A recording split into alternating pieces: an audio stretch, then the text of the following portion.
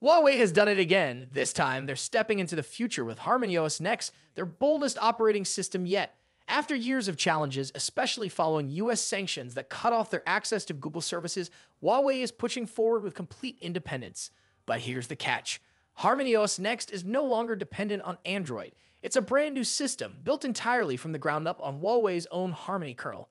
Stick around because this update could completely change the way Huawei users experience their devices, and there's a surprising solution for one of their biggest problems. When HarmonyOS first launched, it supported Android APK files, meaning Huawei still relied on Android's ecosystem to some extent, but HarmonyOS Next changes everything. Huawei has removed all Android code, creating an ecosystem that supports apps developed natively for HarmonyOS. This is a huge leap for Huawei's vision of a completely independent operating system. Starting in 2025, all Huawei devices, including the much-anticipated Mate 70 series, will come pre-installed with HarmonyOS Next. The public beta is already live, and the results are turning heads. Millions of Huawei users worldwide could soon be running this revolutionary OS.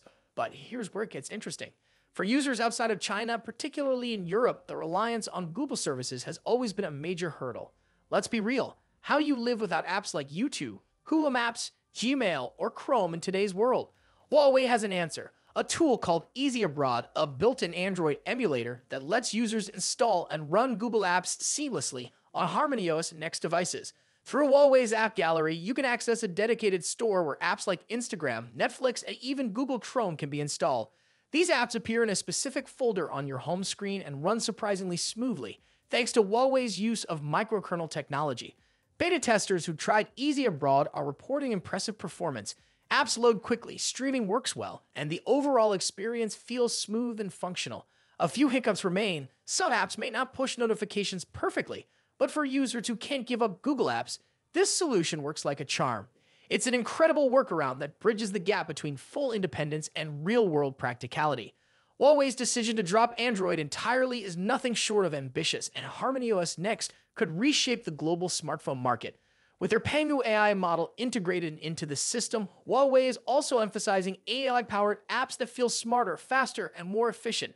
For the first time, Huawei users will experience an ecosystem that's built for their devices from the ground up, no compromises, no middle ground. But the big question remains, can Huawei succeed globally without full access to Google? In China, HarmonyOS has already taken over, with over 700 million devices running previous versions. The real test will be how quickly users outside of China adopt this system. If Easy Abroad performs as well as early testers suggest, Huawei could have solved one of its biggest problems. So what's your take on this? Is HarmonyOS Next Huawei's bold move toward tech independence? Or do tools like Easy Abroad show that it's still too early to ditch Android entirely? Let me know your thoughts in the comments below. If you enjoyed this video, make sure to like, subscribe, and hit that notification bell for more updates on the latest tech innovations. Thanks for watching, and I'll catch you in the next one.